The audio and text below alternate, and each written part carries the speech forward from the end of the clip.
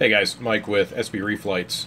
Quick video on how to program the SB Reef Lights timer models. This would include the sBox Pro 16-inch and 32-inch.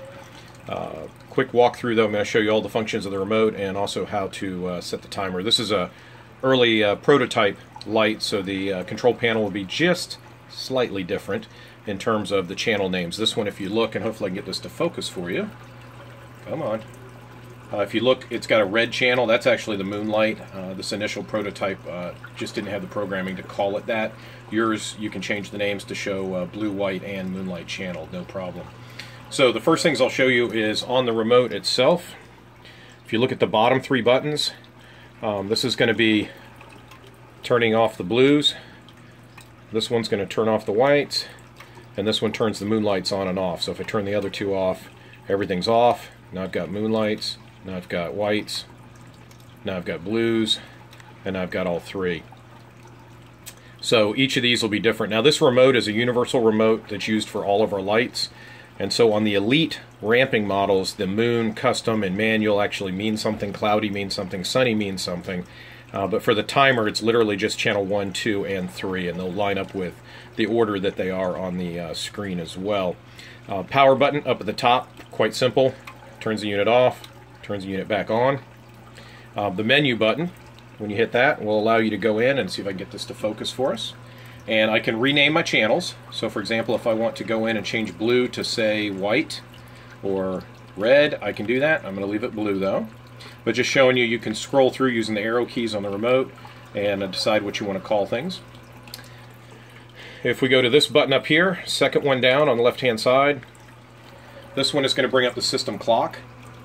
And so you're able to change the clock using the arrow keys at that point. I'm going to leave this one alone.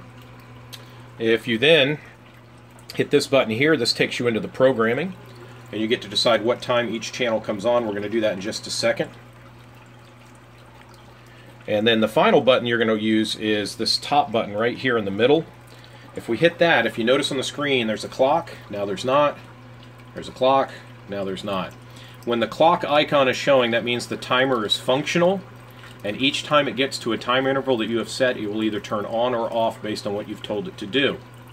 However, if you turn all the lights on manually and then have the timer function on, it will not turn them back off until it reaches that next interval. So as an example, if you have your whites turn off at 8 p.m.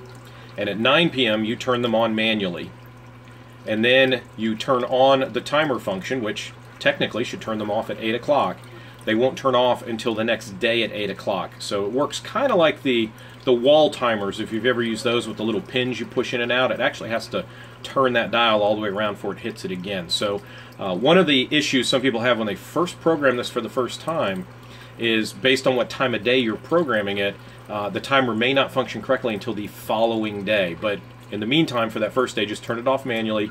The next day, everything should kick on by itself, should turn off by itself, and will be working properly. So let me show you how to do the programming though. So again, I'm going to hit this button right here. That brings up my program. I get to pick which channel I want to program. So I'm going to start with my moonlights. And then once you hit the enter to select that, and now I can choose what time it comes on. So for example, I have the moonlights coming on at 9. Now they're coming on at 10. Change it back to 9.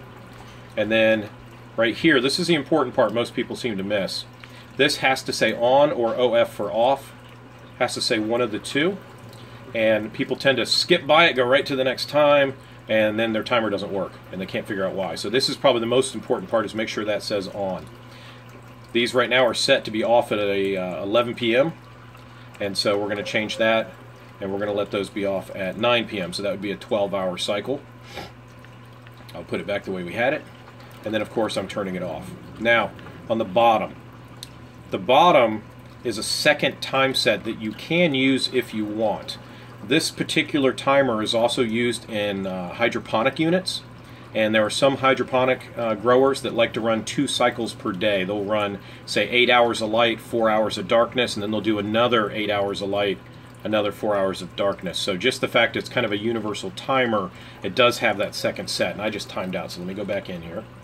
And so on my moonlights here, I've got them on for 14 hours total, and all I do is on the second set of times, is go ahead and make it identical to the top set of times. And that's the easiest way to make sure there's no mistakes. Again, pick on, make sure you pick off for the last channel, and then when you're done, hit enter, and that channel's done. You would then hit this button again, and now I can pick the blues. And so the blues I'm going to run for 12 hours. And I've got those from 10 to 2200. It is military time. I make sure that I have my on and my off set, and then I make sure that the bottom one matches as well. And I'm just using the arrow keys side to side to switch between them.